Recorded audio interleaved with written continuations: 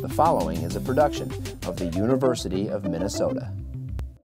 This is the common milkweed. Most people are very familiar with this and think of it as a weed, but now we know what great value it has for insects especially. The common milkweed is Asclepias, syriaca, or speciosa. It has these big, coarse leaves and a ball-like flower on it. If you've grown this, you know one of its greatest assets is its tremendous fragrance. This is one of the most beautifully fragrant native plants that we have. It's good for this plant in that it's weedy and it does spread by seeds, those great wonderful milkweed pods that we're so familiar with, and kids, we've all played with them.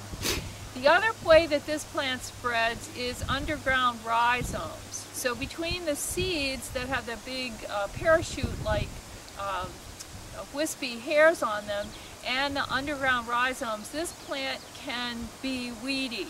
But because it is the primary and sometimes only food for monarch caterpillars, it's a very important plant.